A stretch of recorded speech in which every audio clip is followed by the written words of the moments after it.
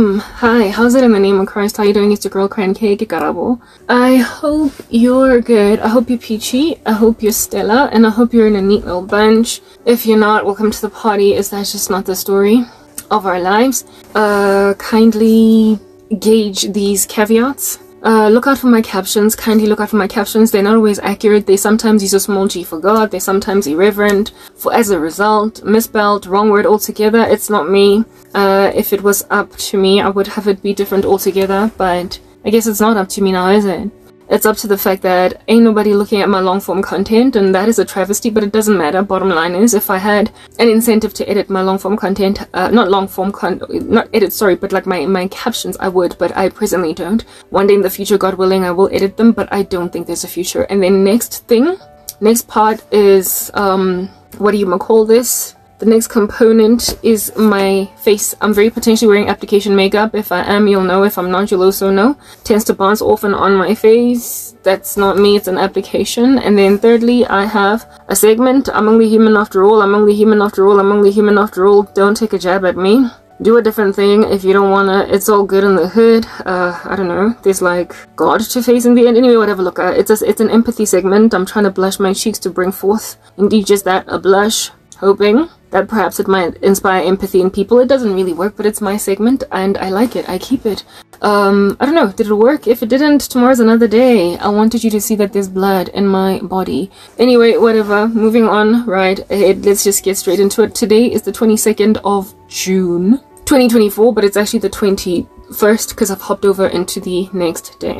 Things are serious, things are diabolical, and things are dire. So yesterday, the video that I did, I let you guys know that I was under a severity of attack and I was actually physically sick. I had to take 2 grand pass this morning. They worked and I haven't had a headache ever since, so I've recovered. However, the physical affliction of my body is still there largely, but it dissipated quite a lot during exercise because that's how I conquer. I have a routine, I have a schedule, and it works swimmingly like clockwork. But what is imperative to understand, guys, is that this year is not a going concern. Understand, it can't be. It literally just it just can't be, okay?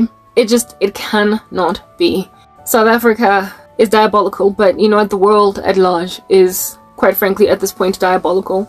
I am exhausted, weary of speaking about the same things time and time again. Where do I put my hands? I'm tired of speaking about the same stuff over and over again, but I have to just keep on raising it. You know, when people have got hope, where you're concerned only because your situation is a particular way. It's all very disturbing to look at that, right? Yeah, I might appear abandoned, I might appear forsaken, but y'all need to understand that the life that I am living right now, and I have said this on numerous occasions, is but a pin drop in the vast ocean.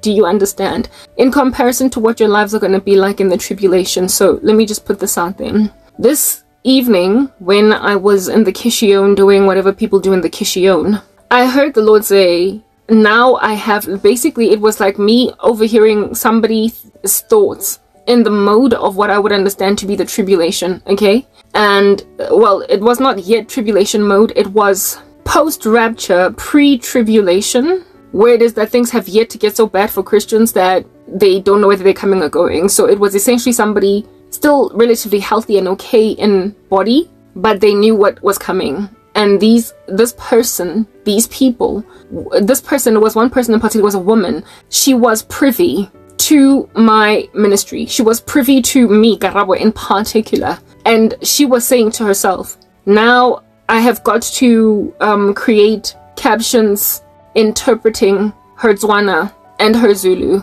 so as to help people understand what she's saying. Essentially, this woman was in tribulation mode, right? No, not tribulation. It was like the rapture had just happened, but things were yet to get out of hand. But people who were sober understood what just happened, but they were left behind. And this person was privy to my ministry in the run-up to, acted a fool, passed me shade, essentially withheld support. A woman, do you understand what I'm saying? But in this mode, she had humbled herself. She had recognized what happened.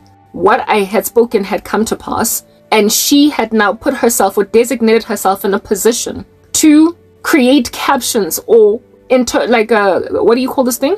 Translations. Yeah, captions translating the videos where I speak in my language. The videos where I yeah, there are videos where I have just rapped on in Tswana, shorts where I've just rapped on in Zulu, and not added captions because it was just too taxing, too onerous for me to do. And this woman had pretty much that for a job. It's like she was among the designated interpreters. She was among the people who volunteered to interpret what I said in a video, and she had to then, I guess, recaption all of those videos. And yeah, like I said, she was coming from a vantage point where she was initially arrogant, pompous, comprehensively disregarding of my cause. And then later on, because the rapture happened and they got left behind, these people got left behind, they repent, realize what fools they were, and now they're out here captioning my videos in portions where it is that I'm not speaking English. What I'm trying to explain to you guys now is that we are going home, and I've been saying this for a minute, and there are people who are actively outside of my ministry right now who call themselves Christians that are going to get left behind, not because of me, but because of a behavior or activity that they are engaged in presently against me. Do you know what I'm saying? Like, not because of me, but because of the behavior they're engaged in against people like me. You're insincere, you're unsupportive, and you are holding some pretty like incendiary attitudes against true Christians. But you love to sit among us. You are tares among wheat. You are not truly born again, you're not really regenerated, and you hold exquisite hostilities against true Christians. You are always making excuses, and you are blame thirsty against the body of Christ. True. And that attitude, God Almighty, cannot be mocked. The Lord tests the heart. You can deceive many on the left and on the right of you about your true salvation or your lack thereof, whatever. But God is not mocked. Do not be deceived. God is not mocked. Whatsoever a man soweth, so too shall he reap. There are going to be people literally sitting, waiting with bated breath for the rapture that are going to be left behind. They will have been watching for the rapture and yet get left behind.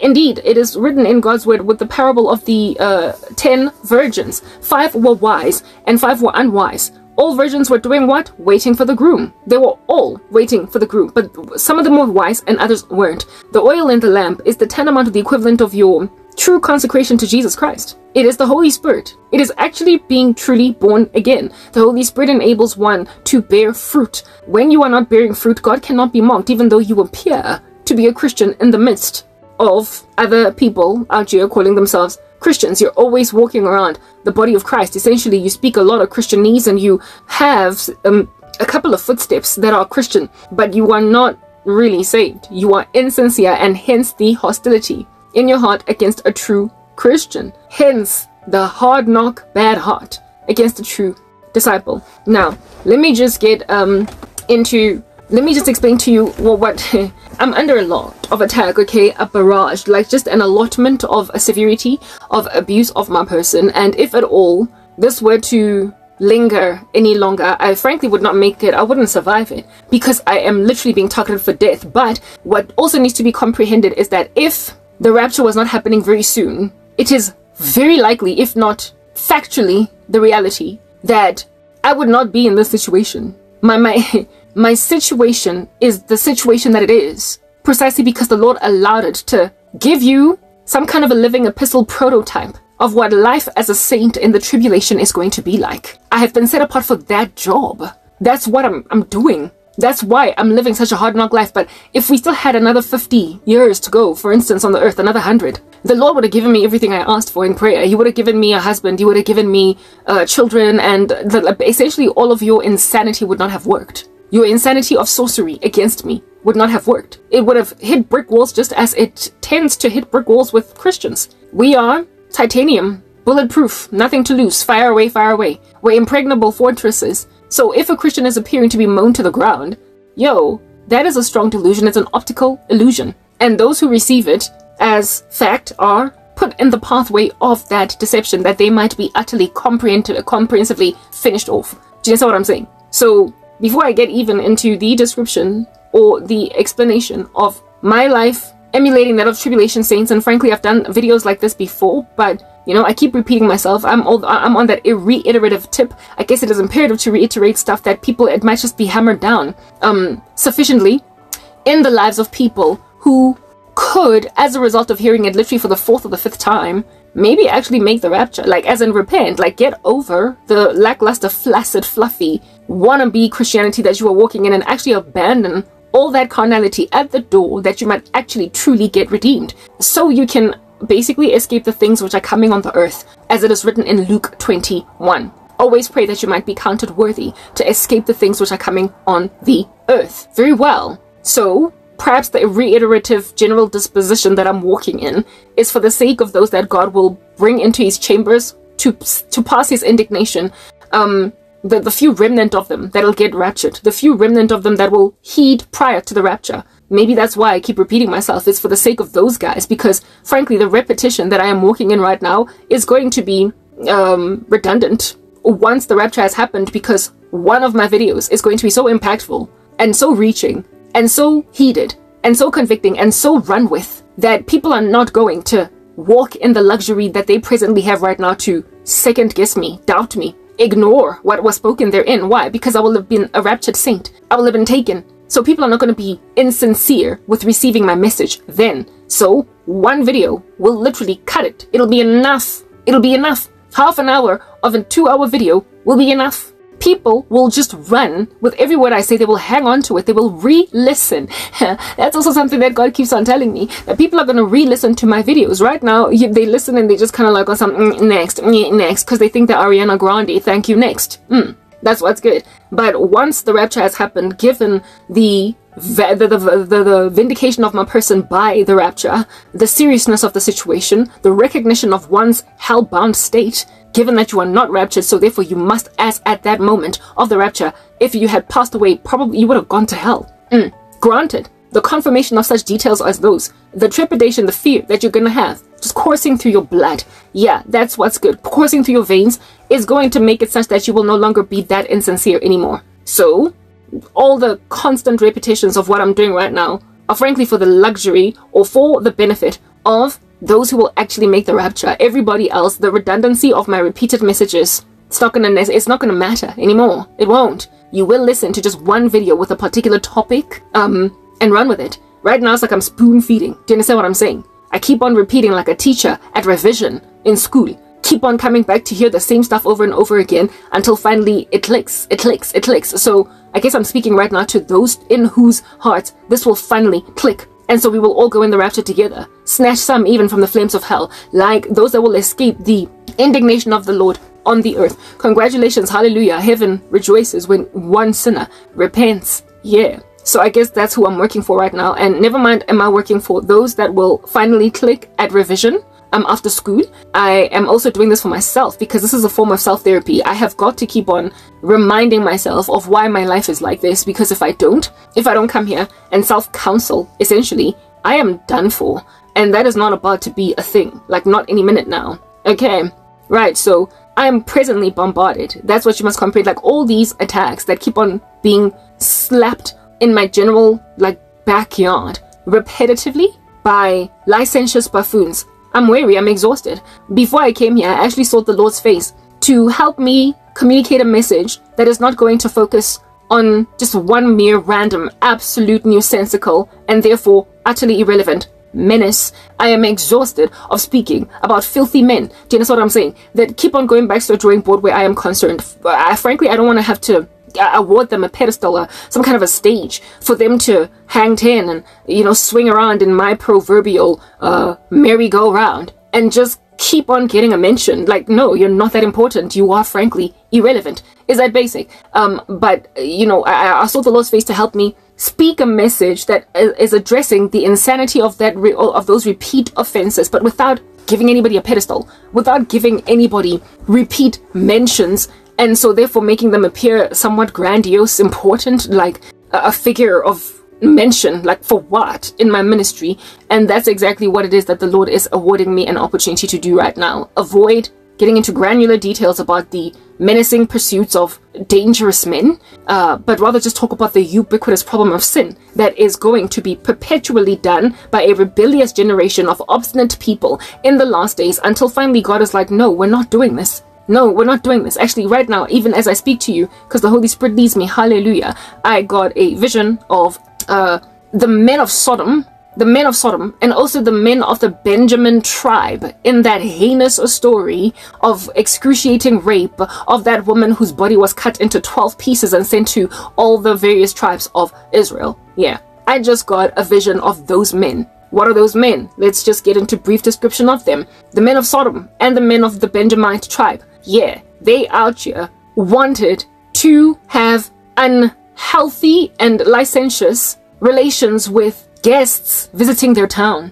and insisted that they be brought out that they might be had sex with all night long. In the case of Sodom, none such activity happened, right? From what I understand. But in the case of the Benjamite tribe, they actually raped the woman all night until she died.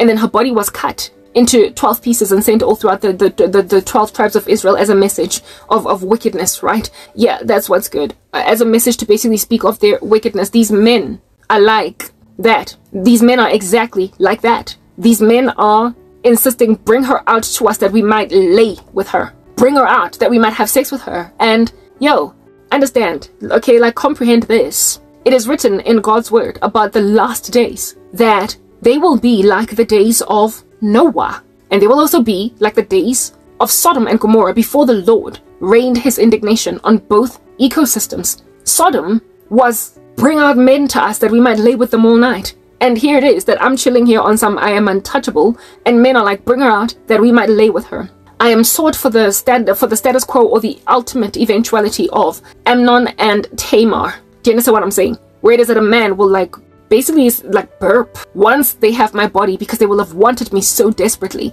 It is fetishistic, this thing. And I'm being shielded from ending up like Tamar, ending up like the woman whose body gets cut up into 12 pieces and sent all throughout the tribes of Israel as a message of all of their wickedness. But the fact that that is even a desire against my person evidences that we are right where it is that the Bible said we would be before the coming of the Son of Man. In Sodom, total Sodom, bring her out that we might have her. Just like a forcefulness, a coerciveness. Bring her out that we might have her. I've also had a whole bunch of lesbian curses, but I told you guys that I don't even humor those spells. I don't even talk about them, even when I dream about them, because it's that futile to me. It's that nonsensical that it might even be suggested that I would ever go out like that. But that's like some females are just being on some bring her out that I might have her. Ew. Like you have exchanged natural relations for those that are unnatural with women of the people of the same sex. And so God hands you over to that incredible debased mind that you might continue to do such licentious activity as that. We are living in those days. That's what I'm getting at. We are living in those very days. When I was working out, this evening, I was made to, that's why I was laughing. Okay, so like if you were to watch my Friday workout, the last workout, like day 44, okay, yeah, 54, 54, I don't know, whatever, like, yeah, the exercise session where I was wearing a tie-dye top and some black pants and a green polo neck underneath, yeah, that day, there are portions where I was actually giggling, I was laughing. Sometimes I don't laugh, I feel emotional and I actually want to cry, because I feel offended by the attrition, but I guess I was just so pumped up by endorphins from exercise that it made me laugh rather, right? That, you know, like the way that I react to stimuli coming in from the spirit realm varies on, frankly, how I'm feeling for the day. Sometimes I laugh, so other times I freak out, I panic, and I'm like, but how long is this going to carry on happening for? But today I laughed because it is laughable, at least seasonally. Tomorrow it might make me cry. Yeah, so I was made to recall the story of a woman that I listened to the testimony of. Where was this? Who told the story? I don't know if it was somebody narrating the story or if it was the woman herself telling the story, but it certainly was one of these story times that I sometimes every so often tune into on YouTube. Okay, let me tell you the story of this woman. I had okay, I will tell you the vision before. Let me tell you the story and then the vision that I had. This lady that was being I guess the leading lady in this particular story met a man. Okay, she met a man that she fell helplessly and hopelessly in love with. The two of them appeared to have a swimming romance. They were cool and content to be with one another. They spent every waking moment with each other. It appeared this here was the love of this man's life. It appeared, yeah. And then the woman one day, like out of the blue, catches wind as she gets a phone call from, I believe, a friend of hers, telling her that the man that she is head over heels besotted with, that she spent the past couple of months with almost every single day, and like there was nothing in this man that was suspicious, nothing in this man that was giving any double life at all. He spent so much time with her that it appeared that she was the only person, never mind a woman, in his life at all. That's how much time that this guy spent, just copious amounts of time with this woman. And then this lady gets a phone call from her friend telling her that, girl, you're gonna have to sit down wherever you're at right now. I have something to tell you. And she's like, okay, hit me. And indeed, the friend hits her because it was like a whammy, bah, in the face. Yeah. She's like, today, let's say his name was Jonathan. She's like, Jonathan is getting married today. Jonathan is getting married today. Yeah. Whoa. Oh, I can't even imagine. Like, yeah. Okay. Yeah. The man that you have spent the past couple of months to a year with almost every single day. You hear in the grapevine that he's getting married to someone else. You spoke to him yesterday. He's your boyfriend. You were on, like, you speak every day on the phone. He is your man now. Yet, that very yesterday that you spoke to him, it just did not, pass him by in his mind at all to make it evident that, I have something to tell you. She spoke with him yesterday, likely even that morning. Hey baby, how are you? Text messages, pretty much the whole thing that you go through in the mill as you are dating. Yeah. And then she gets a call from one of her girls letting her know that Jonathan is getting married. The man that is your boyfriend, that we all met, that met even your mom, parents were involved and everything. The man who met your mother and what have you. That's what's good. Yeah, no, he's getting married. He's getting married, like proper, like it's a venue wedding. Like yeah. Apparently this woman had a nervous breakdown and essentially lost her mind to a point of being checked into a psychiatric hospital for a couple of months. She was rendered somewhat catatonic for months because of that. It would take quite a severity of recovery for her to eventually be restored to work, life as normal. She was that thrown aback. That level of double-mindedness and that level of duplicity and that level of selfishness and carelessness for the heart of another person. It turns out that this man was having a double life, and it is speculated by her friends that what was going on there is that the woman that he married, he was in a relationship with her that was long distance, and that's how he was able to spend literally all of his time with this other woman. That's how he was able to elude her, because you can't be at two places at the same time. So it was speculated that he likely was in a long distance relationship, and now that he was getting married, I guess she and him were in the same town for the wedding, maybe for her to then be restored back to where she was, etc. This woman was rendered catatonic anyway. So you have heard that story. It's all very disturbing, isn't it? Very well. When I was working out today, had a flash vision from the Lord showing me ending up like that woman, me being that woman, the woman who is in love with the man that she is calling hers, and then next thing she finds out somehow that he's just gotten married, or he is getting married, or he is married to another woman, and that the whole time this was just a dilly-dallying joke. I laughed at the suggestion of that, because what in the world under heaven would ever put me in a relationship with a man for months on end? Do you understand what I'm saying?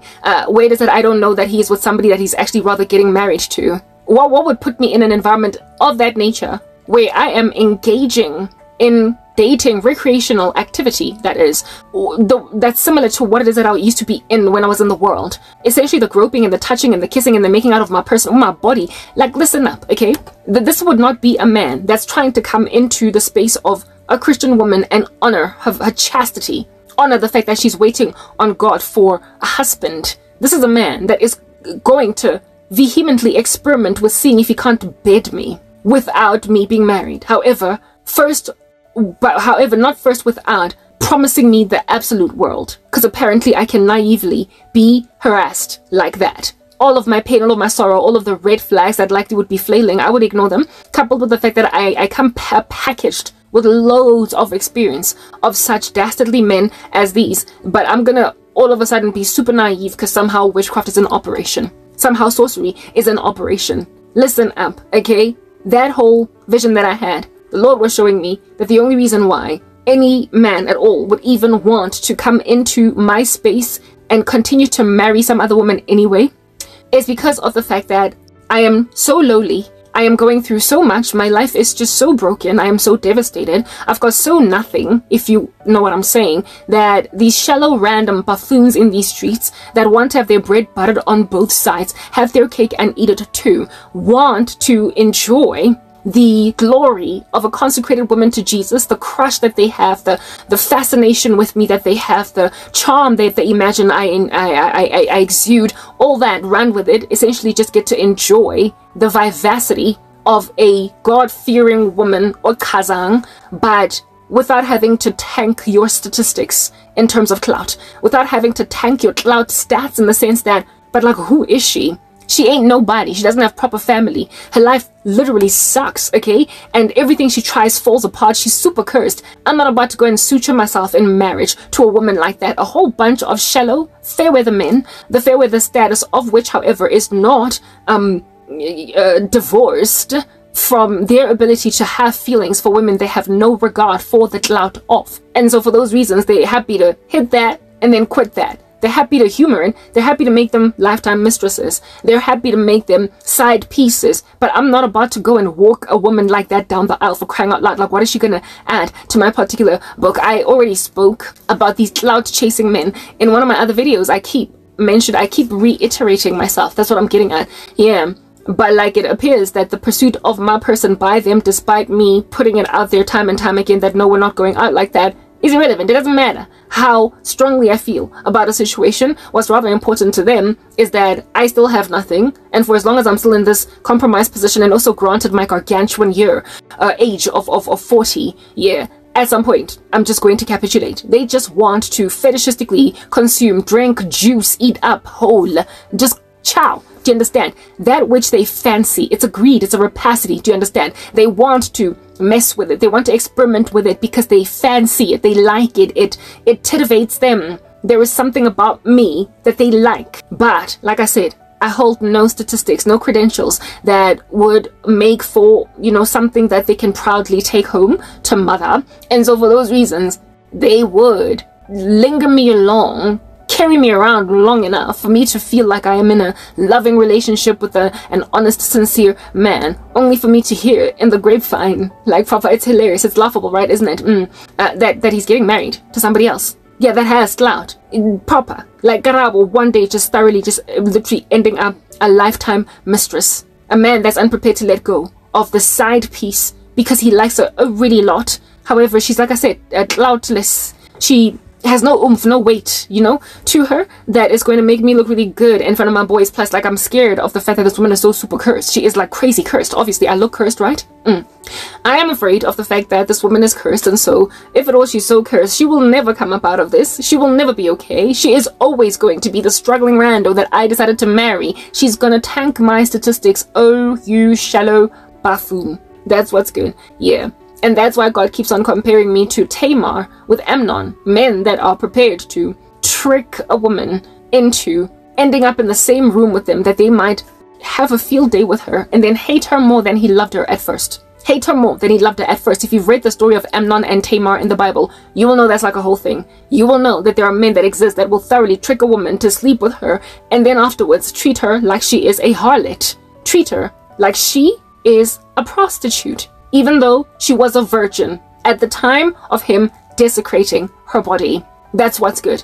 So, I mean, when I saw that vision while I was working out of that woman, that story, I laughed, because I was like, the fact that a man thinks that he can somehow dupe a woman with so a poignant spiritual gifting into being all devastated upon finding out that he's getting married to another woman. The fact that any man can think that they can do that to me is laughable. One, because I'm a child of the living God, I'm consecrated, God is the one that protects me, and secondly, I've got this like spiritual gift, like I dream, I keep saying it over and over again. Whenever dastardly nonsensical menaces pierce into my ecosystem, my ex-boyfriend, for instance, did a death curse some weeks ago, where it is that he cloaked himself in some kind of a blanket. Do you understand what I'm saying? That I might not see that it's him behind it.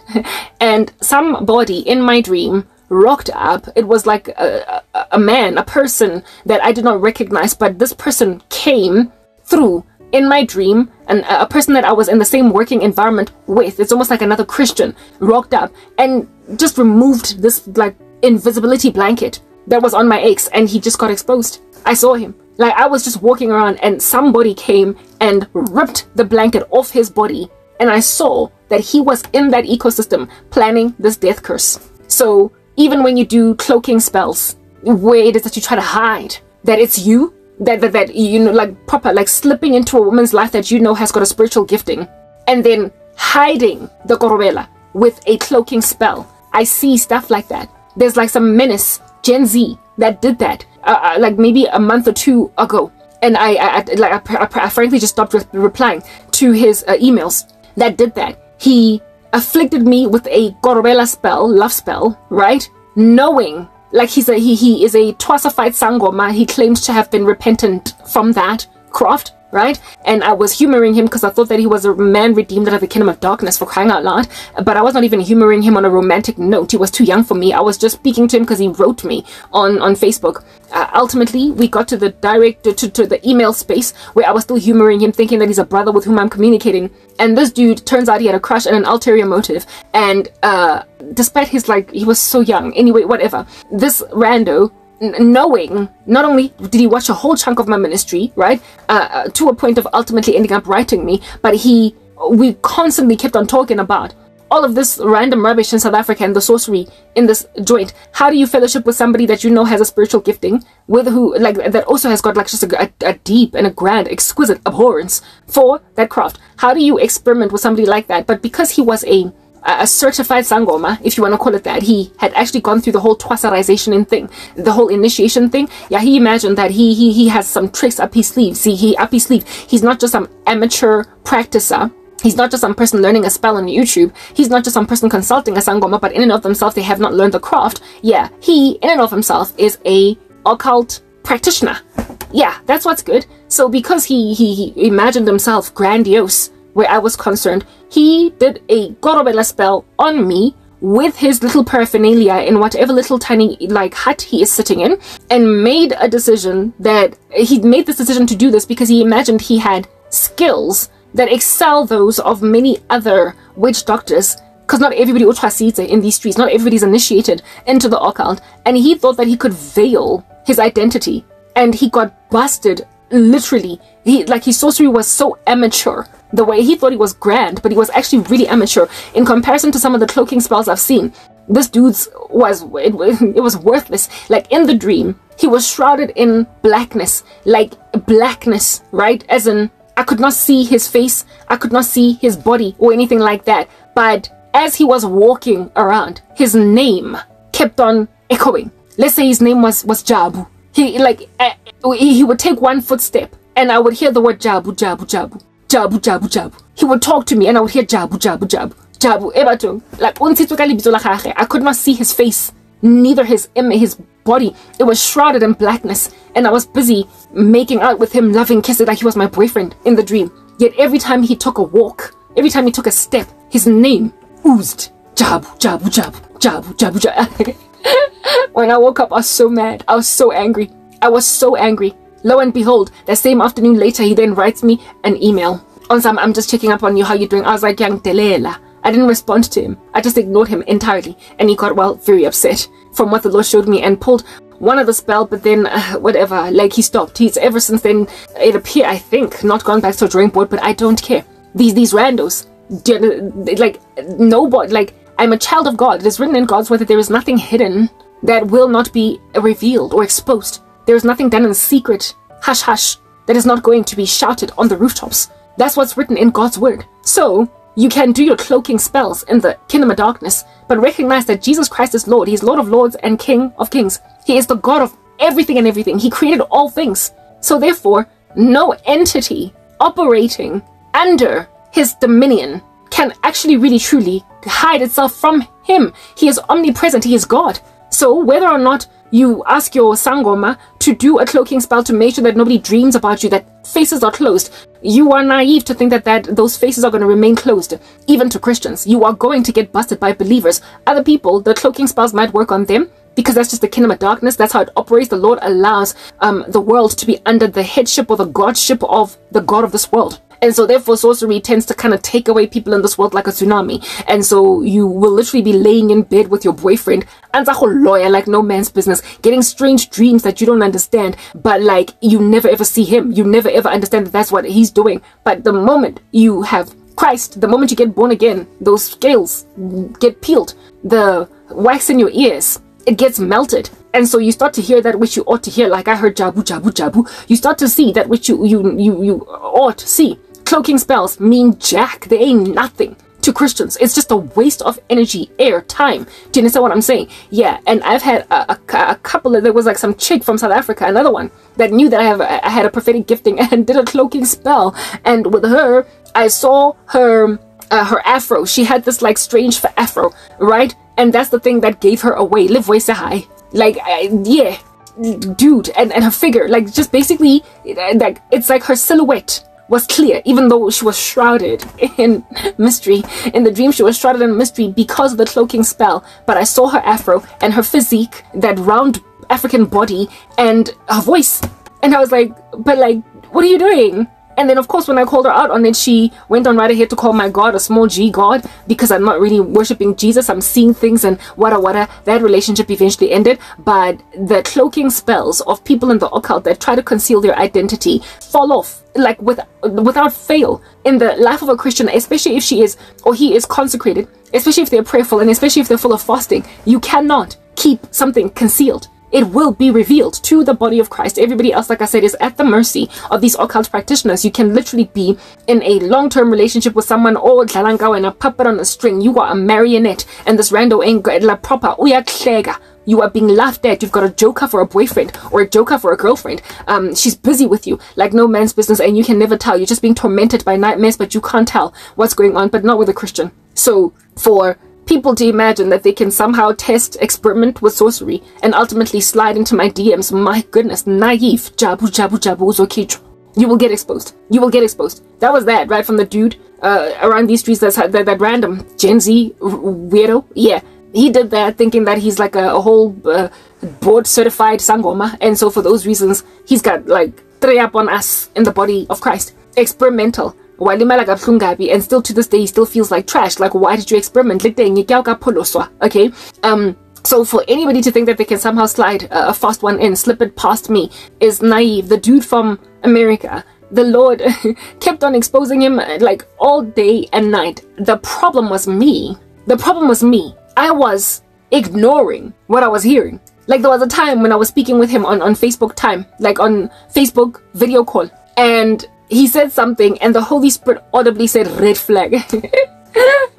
Red flag. Like, I'm talking to this man, I am seeing his face, he is seeing my face on Facebook video call, and he said something and God said, red flag. I lingered on that conversation hours. We would speak for hours on end. That's what's good. Yeah, the Lord was telling me, Pumpelelan, get out. He was warning me time and time again. I would get, never mind words of knowledge, right? I would also get visions of him sitting around saying, I lied to her face. I lied to her face. And I would walk right past it. Right past it. That was during a season of my indiscretion. Never mind that I was in so much pain that I needed company, and I accommodated him. But that dude taught me a handsome lesson in that when the Lord speaks, mamela, because now I've garnered for myself, unfortunately, a stalker.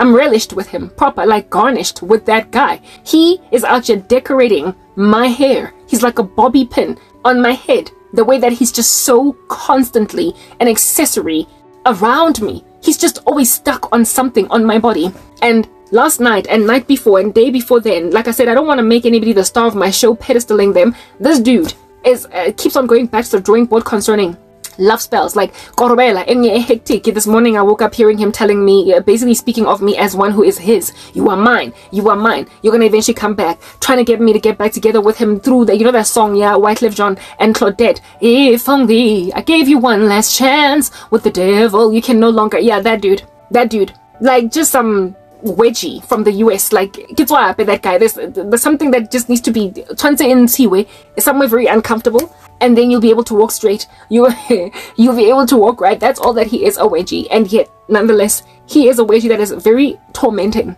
He is vestigial, non-functional. Nothing of him matters or is important anymore. Yet, despite it all, he is extremely afflicting of my person. He is possessive, even though I don't even know what he's possessive over, because we were together for like a good 5 seconds, and he is there in America. Like, you know, the level of possessiveness that men feel to me, I don't even understand some of them. I can actually understand the possessiveness of my ex-boyfriend, because I was with him for 5 years. But like this random buffoon from America, 2 seconds, nyana, and he is feeling like, oh, waka. If he feels like I am his, then what claim or title to me does my ex have? All my exes that I was actually with, that I actually had relationships with for years. Like, what is he? Some dude for 5 seconds, and he's like on a mountaintop like King Kong, bashing his chest, saying that I'm his. Yeah, I have garnered for myself a stalker. I have a stalker, and it's very uncomfortable. It's serious. The situation is dire. His witchcraft is excruciating. He just keeps going back to the drawing board, and he taunts me. He torments me. Do you understand what I'm saying? But I don't want to keep talking about him, not at length anyway. I'm not trying to have to cover him in my ministry for any amount of time, because pedestal, like, no, I'm not doing it. Just giving a person a mention that was in my life for like 5 seconds, I'm not doing it. But he is full of torment. And this dude that I garnered for myself, like he's garnish on a plate, you know, like parsley or whatever. The way that he's just so irrelevant, like frankly, the meal would still be edible if he was not around. Like this guy, he's nobody. He is absolutely nobody. But he rocked up in my life day before yesterday, and he has been so incredibly afflicting to my person that for a season I thoroughly did not even imagine that I could ever get out of it. But now I'm cool. Like, I survive him better than I used to, if you know what I mean. Why under heaven he's even still looking at me, I don't understand. Coupled with the fact that he's got HIV. There's just so much that young boy, this situation is annoying. But this dude in America, he's not the only one that has these delusions of grandeur, this level of irrationality, this insensitivity, never mind it too, but just a comprehensive mental illness. Like, it's just a mental illness. There are complete strangers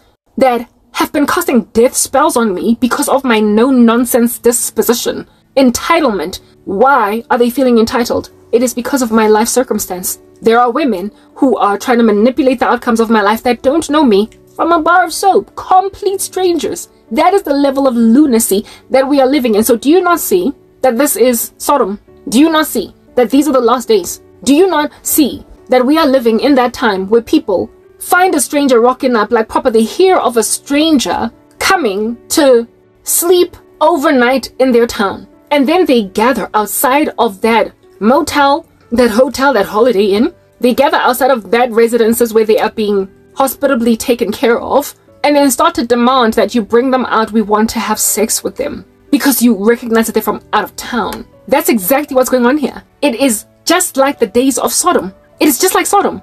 A level of perversity where it is that people feel entitled to a person up until they bash down doors, insisting to lay with a person. This morning, I wake up to hear that, like I said, a whole chunk of men on some, she has to die quickly, we have to kill her, lest she should get her life back together and humiliate us and make out of us something rotten. And some of these people, like I said, I don't know them. I don't know them. They don't know me. So frankly, even if I were to get 1 million subscribers on YouTube and therefore successfully create awareness about what's going on in the kingdom of darkness, these people could still successfully keep a cloak, a veil of secrecy over their faces. They can still claim it wasn't me. They can still gaslight the world around them. They can still deny, like Shaggy, that it wasn't them. They can. They can totally still keep on denying because they don't know me. I have not called them out in my ministry. I have not described them. I have not essentially spoken of them, telling tales of my feats and my exploits of history with them. They can still get away with it. If at all, they don't have another Karabo in their lives. And yet, they thoroughly feel as if though, I gotta die real quickly before they get exposed. What are you talking about? Like, you don't know me, I don't know you. You can totally continue to conceal your rubbish in the climate of your girlfriend, your mom, your dad, your pig, your dogs, your colleagues, and your next door neighbor. They don't gotta know that Ubizi Gabona in the community. They're proper, they don't have to know. And yet these people feel so near and dear and so close to my particular cause and case that they feel as if though my, not survival, the word that I'm looking for is if I were to explode on social media, that they would get kippaed. Maybe they're scared that people would get born again and start dreaming about them. I don't know. But frankly, the behavior is it evidences that we war not against flesh and blood. It's entities that don't want this coming out to a point where people feel personally attacked by my ministry, even though they don't know me from a bar of soap. Not only do they feel personally attacked, but they feel personally potentially exposed by everything I speak, even though I don't know them and they don't know me. I don't know them. They just listen to my content and manifest some serious evil. They manifest demons like no man's business, are just spazzing on the floor saying, "What do you want with us, son of man?" Very well. With that being the general climate of neo-sensical menaces, with that being the issue that I keep on highlighting perpetually, time and time again, the Lord keeps on verifying that we are going home. And so in this video, I am attempting, and I am going to try and keep it in one part. Hopefully, I will succeed to do that, okay? I want you to understand that my life and the bizarre mistreatment of my person, the bizarre behavior around me is literally hand to glove, if not, but in lesser measure, going to be the lives of Christians. You're going to be strangely treated in the tribulation. It is written in God's word in the book of 1 Peter, I believe 4, that do not consider it strange when you go through trials of different kinds. This is for the testing of your faith. However, that strangeness that happens to us ubiquitously across the board, across all ages of Christians, is going to get especially exquisite in the worst time in the history of the human race. It is written in the book of Daniel. It is also written in Matthew. It's written in Daniel 12. It's written in Matthew 24. And it's also written in Luke 21 that time ain't no other time in history compared to it. So whatever it is that Christians have gone through all throughout history, yeah, no, pin drop in the ocean, including all the martyrs of history. The Christian persecution in Rome, where it is that they were being mauled by lions in the Colosseum under Nero, apparently, allegedly, that pales in comparison to what's coming. That was really bad, but what's coming is going to be worse. There is no other time in history that compares to the tribulation, and it's written, littered across the scriptures, that that's going to be a thing. So my bizarre life is only a foreshadowing of what's going to happen, however, in grander measure. Hence why there's going to be some female that presently can't stand me that's going to be my personal interpreter of my languages now that I'm not going to be here. Hence, people who can't stand me, who are standing back plotting and scheming against me, are going to interpret my captions. They're going to interpret my videos, my speak, and add captions to my videos. Y'all need to get that. It's going to be a whole thing. Because there is no other time in history that compares to what is coming. And so what little prototype that you might have, what little tiny example, a hypothetical circumstance that was being lived out by a Christian in broad daylight before you, you are going to run with it, because you're going to know that you're going to need all the encouragement you can get. Do you understand what I'm saying? South Africa, y'all, there's this dude that I watch the videos of every so often, but I haven't subscribed to him because he's not godly, coupled with the fact that some of the stuff that he says, young Bora, and he every so often just drops profanity, but like every so often there are gems in what he speaks. And this dude, the other day, the first video that I watched of him, he just looked like a regular South African guy, you know, and he was nice to listen to. Yeah, I just recently watched a video of his like yesterday, and the dude has got like black nail polish. All right, he is a self-professed fully heterosexual male, and I know that because he's got like a whole baby mama and I think fiance, and it's a woman. Yeah, the same dude whose video that I watched 3 weeks ago, with him looking like just some dude with a scruffy hair, you know, looking like a guy, looking like a dude and that's what's good. Basically somebody that even I, if I were to like, you know, pass him by in the streets here, I'd be like, cute guy, you know, and if you were to talk to me, I might even blush. That's what's good. Thinking that, yeah, this is somebody that I can maybe potentially consider if at all I was in the world. A guy like that. White cars are the way that he speaks. Very rational, sober, smart dude. Yeah. 3 weeks ago, I'm out here listening to him on some, okay, I could dig. I like this channel. Even though I don't like listening to South African content, I lingered on that guy for all of his video. So now he keeps on getting recommended to me. And recently, he did a video lamenting about some racist DA member. Do you know what I'm saying? Like a Democratic Alliance member dude that is racist. And I clicked on it just to hear what he has to say, right? Because I realized that since the last video that he did, I was happy, I was content to listen to him. So maybe I might be content to listen to him here now too, because I tend to get grieved by South African content. So since he didn't grieve me the first time around, I was like, let me hear what this Oki gotta say, this Brew gotta say. Yeah. And I get in his video, I clicked away after like a good minute, right? It was not long. It could have been like maybe a 20-minute long video that he did. I didn't listen to the rest of it because his outward appearance. And I was shocked out of my mind at the landslide changes that he made to his appearance in just 3 weeks. In just 3 weeks. First and foremost, dude got out like a piercing in his nose. He pierced his nose. I have a thing about men and facial jewelry, anyway, whatever. He pierced his nose. Okay, some people might be like, well, guys get to pierce their noses too. No, they don't. Like, absolutely not. Like, a gold ring in the nose of a woman is a gift awarded to women in the Bible and women only. Like, men are not supposed to adorn themselves that way. It's effeminate. Do you know what I'm saying? That was the first thing. And then he had like some black fingernails. Like he had painted his fingernails. And I was like, why? What is going on?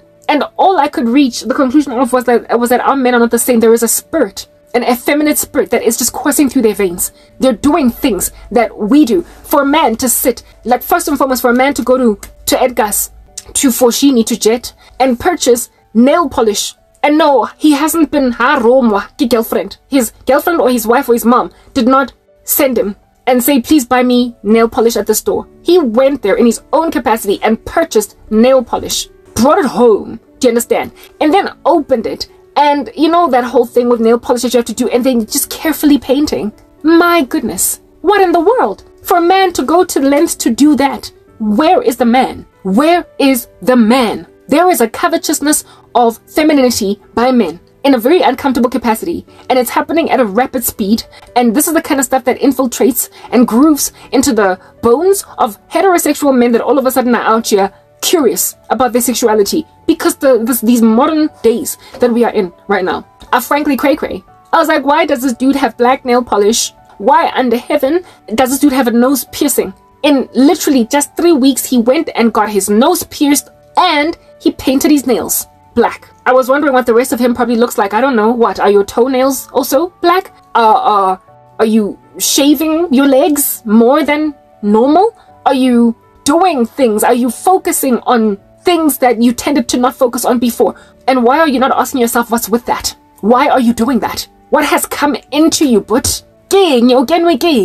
What is it that has done this to you in this short space of time? I'm trying to help you understand that things are ramping up so exquisitely, so astronomically, and at such a crazy rate right now, in light of demonization, demon possession, and the embracing of just landslide, diametrically opposed historically ideals to yours by people. It's happening so quickly that this can only lead to the end of all things. The increased rate, the rate of insanity is increasing at an increasing rate. It's growing exponentially, and it's happening overnight. Like I said, this dude, the first video I watched of his was literally just 3 weeks ago. It was within this very month of June. It was within this very month of June that I watched his first video, and just 3 weeks later, he's out here skating on the ice of being Prince. We all know how Prince, or he called himself what, the artist? Like, we are all still to this day confused as to whether or not that dude was truly straight or what's going on with him. But whether or not he was heterosexual is irrelevant. Why? Because even the Bible makes it clear that it is a sin for a man to be effeminate.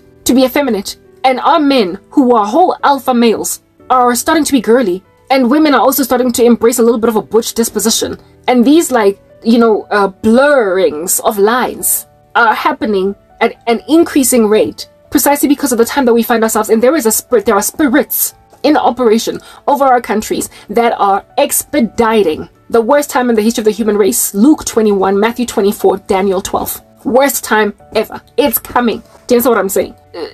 Do not look at Loksangana Gwenu and think normal. Why do you think like this? Why are you not going back into your orifices, your faculties, like digging deep into your subconscious, if you will, and asking yourself, why am I so significantly different from 1 month ago? Why am I so significantly different from 3 weeks ago? Yo, I'm not speaking significantly different now from a year ago, because I mean that used to be a thing.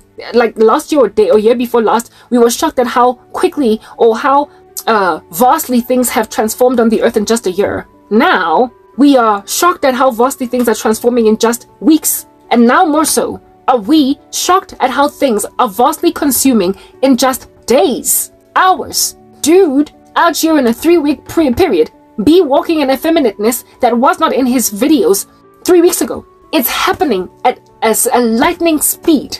This is unsustainable. An object in motion will stay in motion unless acted on by another force. Newton's law of motion. So therefore, unless the Lord removes the restrainer and snaps you out of your journey to effeminateness, journey to your feminine side as a man, and vice versa as a woman, unless the Lord removes the restrainer and shows you uguti, like you don't get to live like barbarians on my earth. Y'all would, like, no flesh would be saved. Nobody would continue to get born again. The years would progress and Christianity would literally fade. It would taper. It would reach asymptotal proportions, in the sense that those who are converting to Christ would perpetually on the daily continue to decline, however, never truly getting to zero, because there will always be someone that will embrace God. Do you understand what I'm saying? But like the rate of conversion would significantly plunge until it reaches asymptotal levels. It'll become an asymptote on the x-axis. When then Christianity declines at that ridiculous rate to a point of negligible conversions to Christ, do you think that God is going to keep this a going concern? No. Like I said, I keep repeating myself. The Lord has set apart. He's doing no other thing but gathering for himself a people for his own possession. So if he's not doing that anymore, or with any level of prosperity, if there are no longer people converting to him, and the earth is just becoming increasingly pagan, and men are becoming more women, and women are becoming more manly, I'm sorry, no, this is going to end.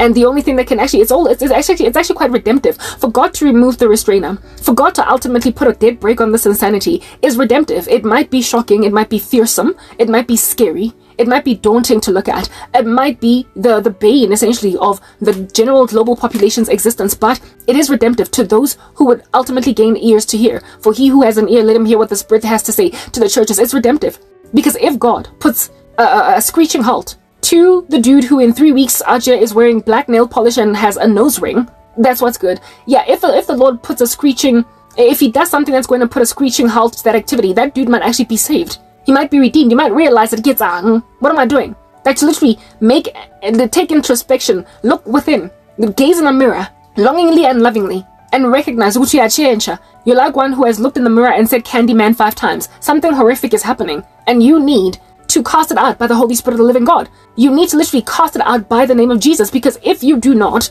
do that, you're going to just be taken away by a tsunami. This insanity going on in these streets, it's not going to linger. My life, it's sad, it sucks, and you know what? I would die if at all the Lord did not suddenly do something about the situation. I would not have been left in this state. I will say this time and time again, if the Lord did not intend to rapture the body of Christ. I had to be a monument, an example, do you understand? So that all of these pilfering fools would realize just what they're doing. Like siege, hostilities against my person. This here is a international purge, never mind a national purge. People are purging. Crime is legal 24 hours a day, 365 days a year. So not even just one night a year.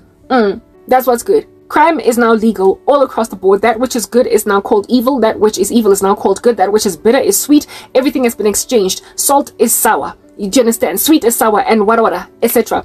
And all of that random rubbish that is going on right now, it is redemptive for the Lord to rapture the body of Christ, therefore removing the restrainer from the earth to show you that you, first of all, Christ is Lord. Let's just put that out there. Christ is Lord. You don't get, and secondly, you don't get to just carry on like this cantankerous circus down below that you want to call an earth is unsustainable in this state. It is cataclysmic what you're doing. It would reach entropy if left unchecked. And seeing as the Lord has a different plan than entropy for the earth, 1,000-year millennial reign, and then only, like the end of all things by fire will the earth be burned. He's not going to then allow a whole bunch of self-destructive human beings in their feverish endeavors to literally end life as we know it. He's not going to let them continue in their conquest. It's futile. Why do the nations plot in vain? Thus saith the Lord. Through the Proverbs, Is it Psalms or Proverbs? I believe it might be the Psalms. Why do the nations plot in vain? Is it somewhere? Either the Psalms or the Proverbs, one or two. Yeah, plotting and scheming in comprehensive vanity. Unless a person builds a house in the Lord, they build it in vain. And herein lies your house, the earth, that you are building vainly. Do you understand? With all of your feverish insanity. It cannot continue. It is not allowed to proceed. Do you understand? The Lord will not allow any such thing to continue in this dastardly general direction. This trajectory is not sustainable. It is rather like Dorothy's house in The Wizard of Oz, out here floating in the sky, hurling projectiles at innocent babies. It's gonna kill the world, your witchcraft. It's going to kill the world. Your disregard of your genders, your disregard of that which is historically normal and okay and sober.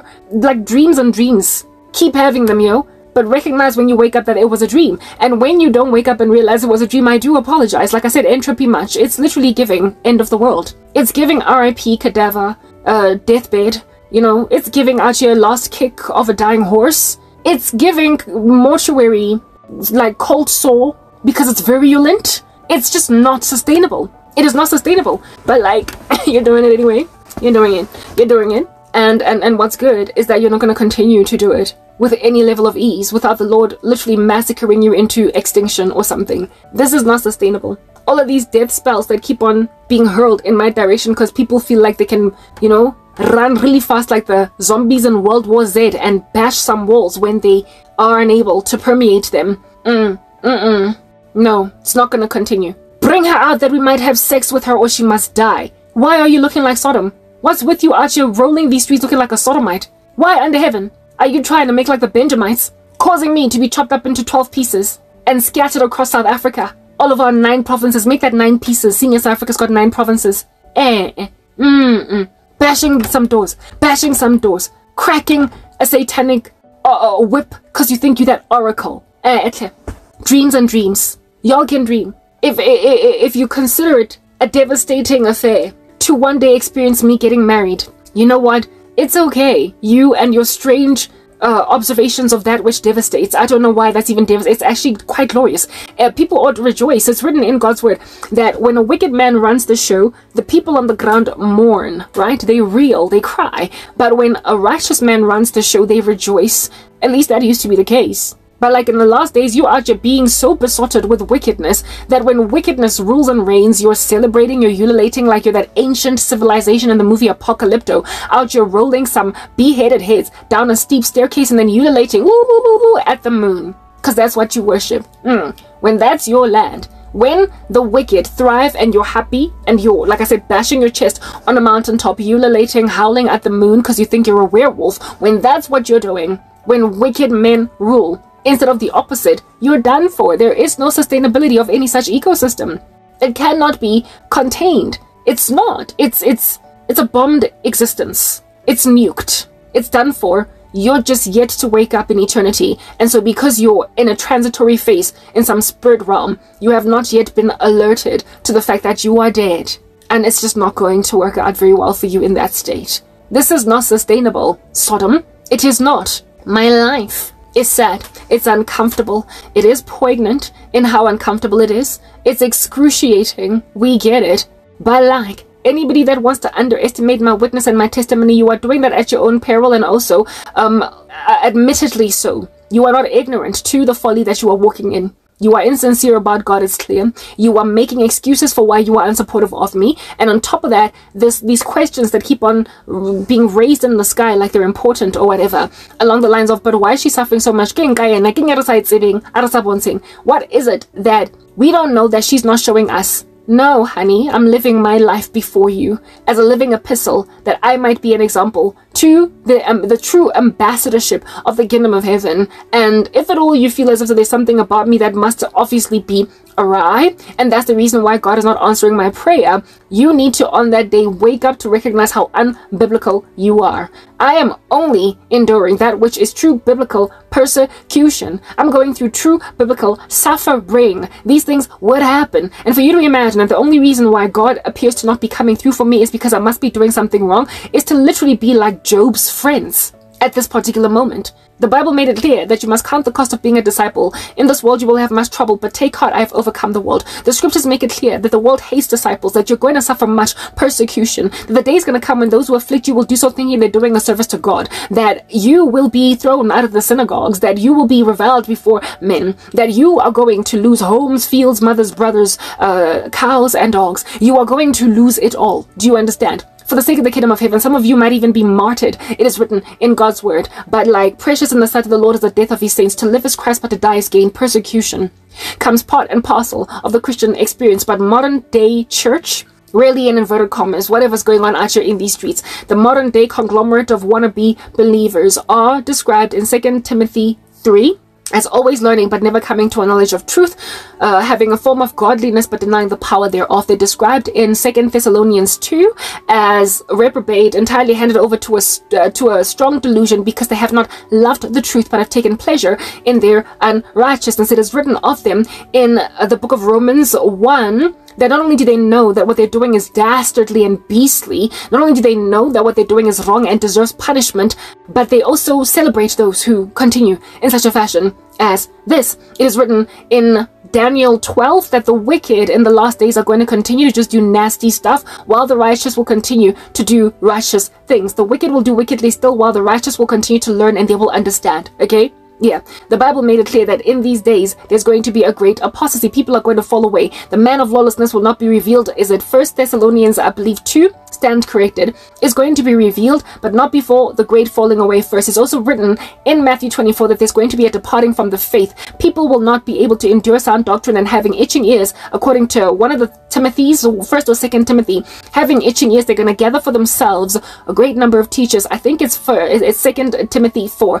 They're going to gather for themselves a great number of teachers to teach them what their itching ears want to hear. The scriptures have made it clear that when you come to Christ, you're going to go through it, okay? And you must build your house upon the rock such that when then waves and winds beat down on you, i.e. persecution and life just kind of really sucks, you're going to stand firm in Christ. You're going to bear fruit 30-fold over, 60-fold over, and 100-fold over. That's what the Bible has got to say. Life as a Christian is like that of Annie. It's a hard knock life for us. It's a hard knock life for us. Instead of treated, we get tricked. Instead of kisses, we get kicked. It's a hard knock life. The scriptures made it clear that that would be a thing. So when you look at me as one who, why is she suffering like this? Something must be wrong. Honey, you have not been reading the Bible. It's a Christian life to go through it.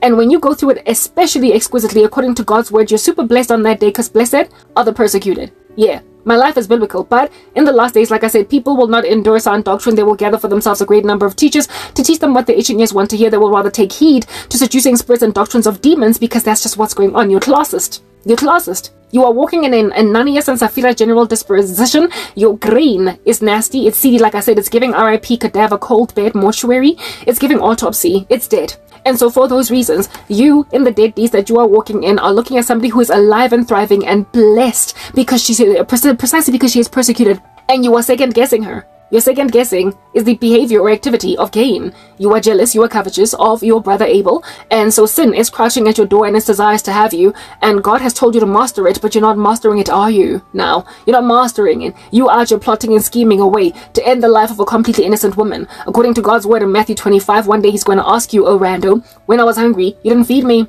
Or did you? When I was naked, you didn't clothe me, or did you? When I was in prison and sick, you did not visit me, or did you? When I was etc. You get my point? And you will be like, but God, when did I not do this for you?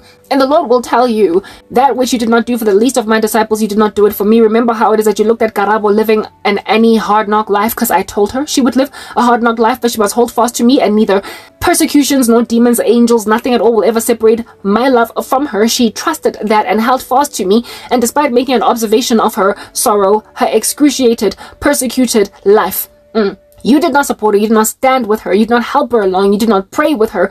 You did not do any such thing. If anything, you mocked her, made like Job's friends, teased a person who is going through a lot while she is highly regarded by me. She is nearly and dearly regarded by me. The Lord did make it clear in his word that the least on the earth are going to be the greatest in the kingdom of heaven, and vice versa.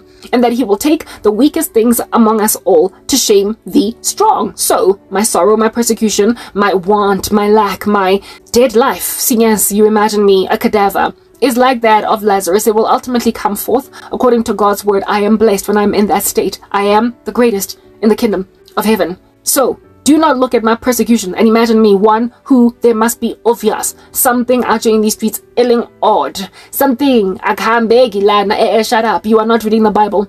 It is a pamphlet. You are making excuses. Sin is crouching at your door. It desires to have you. You're in abundance. And with the abundance that you are walking in, you imagine yourself blessed and highly favored. Therefore, it's giving health, wealth, and prosperity. It's eerie that way. It's giving Jesse Duplantis. It's giving Kenneth Copeland and Creflo Dollar. It's giving a word of faith. It's giving doctrines of demons and destructive heresies. It's giving anathema. It's giving anathema.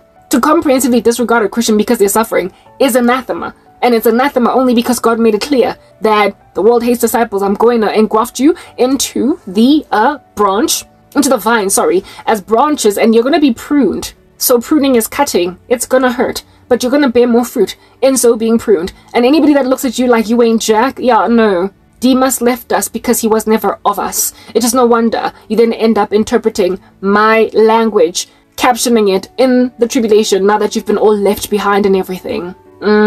That's what I'm getting at. So, no, guys, no. Sodom vibes, it can only lead to the end of the world. Is that basic? Gomorrah vibes, end of the world. Yeah, black nail polish on a man.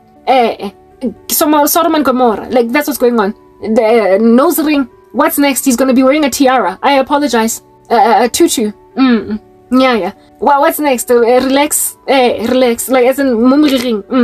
No. Boyfriends out here one day wearing your digwagwais, wearing your underwear. Digistrings alone. Whatever's going on in this world, it's unsustainable. Like I said, the conversion of believers to Christ is asymptotal as at present. It's flatlining. And so therefore it can only result in no other thing but boom, boom, boom, boom, boom, boom, boom, boom, boom, boom, boom, trumpet blast. Dead in Christ rise first. We who are alive and remain will be caught up in the air to meet the Lord. Is that basic? Is that basic? I'm about to leave. And when I do leave, please, do me right by properly interpreting what I am saying. Don't rob the Brazilians of the true words that I'm speaking, because that's what you're going to be doing out here in these streets now. Now, you're going to be interpreting the words of the very woman you comprehensively disregarded because she was suffering too much. Yeah, because you were unbiblical. Unbiblical. My life looks like that of tribulation saints, but like in mild measure. Because it's going to be super bad then. Right now I got grace. Right now the restrainer has not been removed. Right now I can watch videos on YouTube. I've got internet access. Right now I can speak my mind and not be silenced, removed, found as a bleep on the radar only to be located and then beheaded. Right now there is mercy, but there will be none then. So my life is a pin drop in the ocean to the life of tribulation saints. Your lives are going to suck. Now that the rapture has happened, people are gonna ignore you even though you are totally listenable to. People are gonna think you are bizarre even though you are the only one sober. People are going to insist on withholding from you basic necessities because you refuse to allegiance to Satan. People are going to refuse that you should buy or sell, drink or eat precisely because you refuse to allegiance to Satan. Is that not what the occult is working feverishly day and night like little doggy dogs off to achieve? They are withholding from me an ability to monetize my YouTube channel, keep on bewitching me to force me to be with some rando that I don't want to be with, sin against God, marriage and remarriage, go and grab some married man and make like Alicia Keys and make him my husband because he thinks his Swiss beats. That's what's good. Yeah. Or Karabo, you're going to find yourself all like, you know, unchilded and unmarried and unwhatnotted. Let your life suck, Karabo. We don't care. Yeah, that's what's good about your skills and your talents. We do not care that you are gifted. All that which you have got jam-packed, it won't matter because the day is going to arrive in the future, the near one at that, where your skills and talents and how much work you put in do not matter. According to God's word, we must work by the sweat of our brow in order to eat some food. Do you understand what I'm saying? When you therefore work, you ought eat. It is written in God's word, in the Acts of the Apostles, that if anybody does not want to work, let them not eat. But of course, the opposite must be true, that if at all people out here working, they better be bountifully at a buffet eating. So the tribulation is this like strange, weird time where people are not being rewarded based on their hard work. They're being rewarded based on their allegiance to Satan. So you could be a total bum. A little sleep, a little slumber, a little folding of the hands to rest, and poverty ought overwhelm you like an armed man, and scarcity like a bandit, and yet you're out here rolling in that dough. You are out here sitting in that apartment, comfortable, cushy. You are out here scrolling through channels on some strange, like, program, right? Some strange streaming platform. You are out here with all the internet access of the planet. You have got resources for days. You've got a gym inside your apartment. Like, you are catered to, even though you're a bum. You're a bum. You're just sitting. You're merely existing. Like a door turning on its hinges, so too does a lazy man turn on his bed. And according to God, if you're lazy, you ought not eat. But there's going to be the worst travesty of a time in the history of the human race, the worst upside down situation that can ever exist in the history of the human race, where some pretty incredible buttocks are going to be merely existing and yet coining it. They're going to have refrigerators full of food, while those who are working like underdogs, do you understand what I'm saying? Are going to struggle to eat. They're going to struggle to make ends meet. They're going to be emaciated. They're going to be putting in all the time with none of the reward. It's the great tribulation. Unless you take the mark of the beast, you won't be able to participate in commerce. Slave and free, great and small, everybody on the earth, if at all they're going to eat, they are going to have to worship Satan. So it's not based on working by the sweat of your brow. It's based on giving your soul to Satan. And that's exactly what's being done to me, don't you see? People are saying, my prophetic gifting belongs to Jesus. I'm bizangwa mina to be a sangoma. I'm called mina to be umzalwane. That's what's good. Therein lies something else for you to interpret, girla. That's what's good. I have got a gift for God. And that's what it is that I'm working to achieve. I'm working feverishly for the kingdom of heaven, for the harvest is plentiful, but the laborers are few. Frustangela. That's what's good. Yet, despite me working by the sweat of my brow, and like Adam and Eve, I'm supposed to therefore be bountifully as some buffets every single day. I should be able to purchase whatever I want to buy. I should have a basket full of like toiletries from Dischem every week, never mind every month. And yet, I'm struggling to put cents together for even that. That's what's good. Even though y'all have seen my shorts, the amount of work I put in, y'all have seen my long form content, y'all have listened to my goodness gracious me. First is the recording of this video, and then ascertaining that that it is delivered with quality standards, that you might be able to be cool tomorrow. Do you understand? Upon listening to my work, and yet look at me facing death. People are trying to kill me. Men are trying to force me to be with them, gangane or else. Like Papa, they are just giving me ultimatums as if though them swinging like Sia on a chandelier is going to scare me. Be afraid, be very afraid. No, I'm sorry. I fear only Christ. Not man, who can only kill the body and thereafter do nothing. I fear God, who can, after killing the body, throw the soul too into the flames of hell. I cannot have a little. I don't care. Therein lies something else to interpret, girla. Mamela. This whole situation is not a going concern. It is not sustainable. Do you understand? However, you have made me live like a tribulation saint. I am not able to buy or sell. Why? Because I refuse to hang out with all of y'all. And I also refuse to let some dude, and just spoil me rotten, buy me some apartment. Help me not suffer so much. Pull in a favor for me with some of his occult friends, that they might let me go, that I might not suffer so much, that my YouTube channel might not be so crazy frozen, that yeah, all that jazz. Help me monetize. I'm sorry, I work like a dog. I work like an injured dog, bark, bark, off, like Papa. I work like a dog, and yet I'm not eating. Do you think I am continuing to work like this, with all of this coercion all up in my grill, out here piercing my nose like that guy's nose? Do you seriously think, Wuti, all of this offensive, insulting attrition that you are subjugating me to is going to make me capitulate? No, I'm sorry. I see this for exactly what it is. The Lord has made me a monument, an example, some kind of a prototype that you might survive the tribulation by any means necessary. Do what you need to do. I work like a dog. I produce so much content, and I go out of my way to meticulously ascertain that it is consumable, that it's not yawn-worthy, boring, you know, or whatever. I'm trying to help you understand. I sleep almost when the sun is up. Just like the Proverbs 31 lady, my lamp does not go out at night. Kisebets are like this for nothing. It appears for mahala, but my reward is great in heaven. Hallelujah. That's what's good. I am like this because that's how you're going to be in the tribulation. No amount of effort to essentially display that you're very talented and so deserve to be heard. You're very skilled and so therefore deserve to be regarded. Ain't nobody gonna care. Why? Because you don't have the mark of the beast. You don't have the mark of the beast. I refuse to take the mark of the beast. I refuse to settle. I refuse to let some rando be my baby daddy. I refuse to marry some dude that's gonna go and divorce his wife for me, or some divorcee and so therefore making me a second wife, making me therefore an adulteress. Marriage and remarriage, problematic according to the scriptures. I refuse to settle for some unbeliever. I refuse to let some occult practitioner out here dote over me, wine and dine me, care for my needs. I am standing fast to my convictions in Christ. I'm 39 years old with a geriatric womb, having never been married, having never had children, and I am being told biological rash, by a biological clock. Relax. Blomanke. Bopipondo. That's what's going on. Relax down, guys. Blom. I'm refusing to do all those things, not because I'm pompous, arrogant, and I'm special, but because God said don't do it. It's literally that basic. This is all about God. It's not about me. It's not about my pride, my arrogance, and my iffy little prudish disposition. It's about Jesus. This is about what our King would have to do, would have to say about how to conduct our behavior ourselves before Him. He is holy. Revere Him. For crying out loud. Like I said, relax. Therein lies something else for you to interpret, girla.